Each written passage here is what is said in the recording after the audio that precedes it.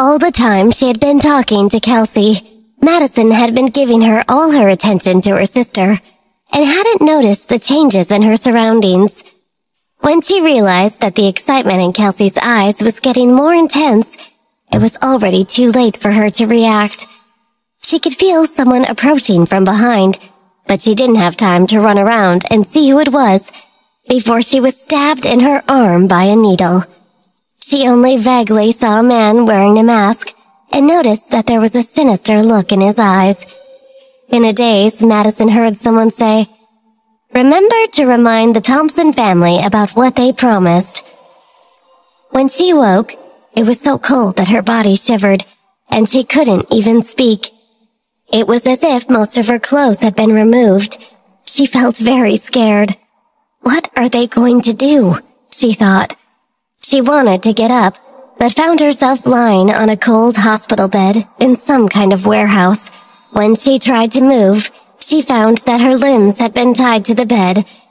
After moving her hands and feet slightly, she lifted her head and was shocked to see that she was wearing a hospital gown.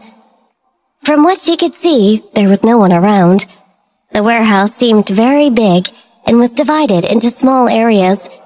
The areas were separated by white sheets. Some of the sheets had been pulled back, revealing several beds nearby. While Madison noticed the smell of blood in the air, the thing that most moved and scared her was a row of small boxes not far away from her. The boxes were open and had a thin layer of frost on them. One look at them told her that the place was like a freezer. The most terrifying thing was the words written on the boxes. Each of them had the name of a different organ on the front of it, such as the heart, liver, spleen, and lungs. The sight of them made her feel terrified. She remembered when she had accidentally saved Lynn in the hospital, and they had been chased by the people from the smuggling gang. The sound of gunfire seemed to be still ringing in her ears. This time, she felt more vulnerable because Ian wasn't with her. She pressed her lips tightly and tried her best not to cry out. She vaguely heard people talking outside the warehouse and could tell that one of the voices was Kelsey's. As she struggled to calm her emotions, Madison forced herself to close her eyes. She didn't want to let them know that she had woken up. As she lay there with her eyes closed, she tried to focus on what the people were saying. "Why aren't you getting on with it?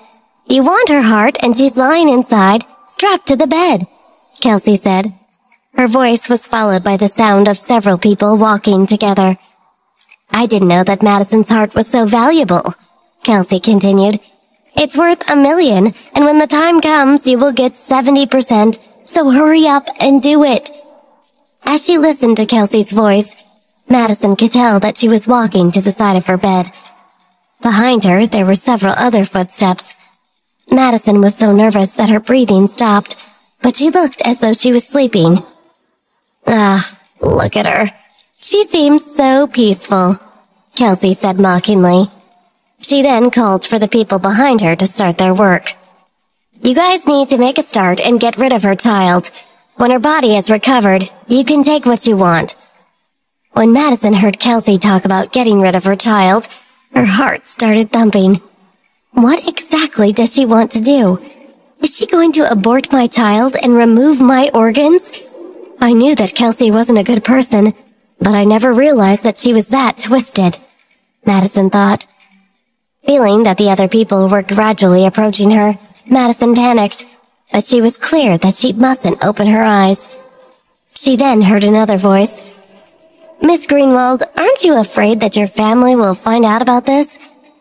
The voice sounded slightly familiar to Madison, and she noticed that when the others heard it, they stepped back from the bed. "Hades," one of the men said. Madison wanted to open her eyes when she heard the familiar voice. She knew who he was because he was the masked man who had kidnapped her and the boy, Damien, though he had later let them go.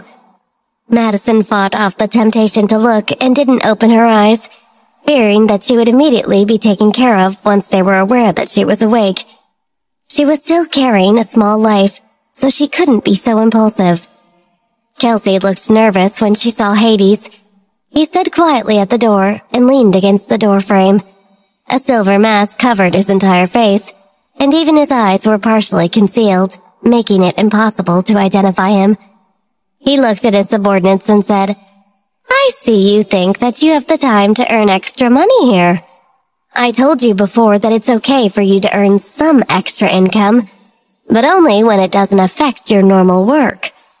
When the men heard him say that, they immediately walked out, and Hades and Kelsey were left looking at each other, while Madison continued to pretend to be unconscious. "Miss Greenwald, I'm surprised that you're so bold that you dare to freely enter my place. Do you think it's okay to use my facilities without even asking?" he asked in a menacing tone. He walked over and stood in front of her. Kelsey shivered as he looked down at her and said, "You've seen my base and the people who know about me. You even know about some of our operating procedures. Do you think that I can let you leave here safely?" His last sentence scared her so much that her face turned pale, and her body became so weak that she fell to the floor. Madison heard the sound of the fall echoing around the warehouse. Kelsey had fainted. Soon after hitting the floor, Kelsey came around and said, "Please don't hurt me. I don't want to die. I only brought one person over and I don't know anything." When Ellie had asked her to take Madison to the warehouse, Kelsey had gladly accepted the task. She had thought it would be a very simple job and hadn't expected that she would be risking her life. "I didn't mean to disrespect you. I was only following instructions. I don't know anything about your operation here, and I won't say anything to anyone," she promised.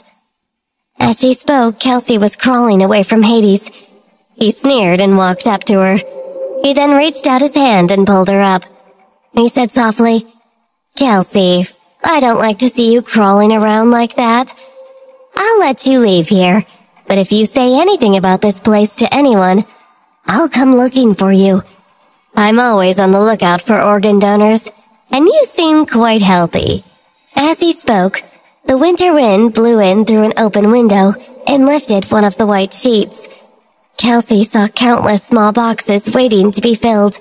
In the corner, there was a doctor performing surgery, and she saw a bleeding heart placed into a small box. Kelsey shivered and said, "I won't say a word.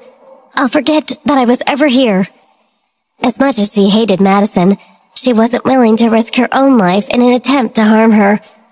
"Get out of here," Hades yelled. She ran out of the warehouse without looking back.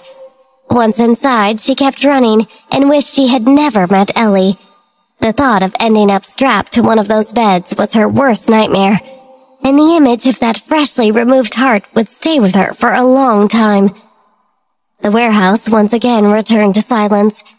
However, it wasn't silent for Madison, because she could hear the booming of her own heart.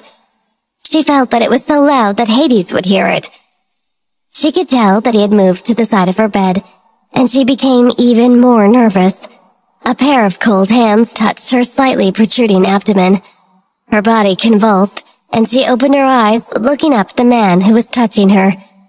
The design of his silver mask was very simple and elegant. However, for almost everyone who had encountered it, it had been the last thing that they had seen before their death. The mask seemed to be smiling, but it made people freeze. Hades laughed and asked, "Why have you stopped pretending to be unconscious? I was quite impressed by your acting." Madison felt that the end of her world had arrived. She thought that if he knew that she had been pretending to be unconscious, he would know that she had seen the warehouse, and she was scared that he wouldn't let her leave. She felt the same way Kelsey had felt a few moments earlier.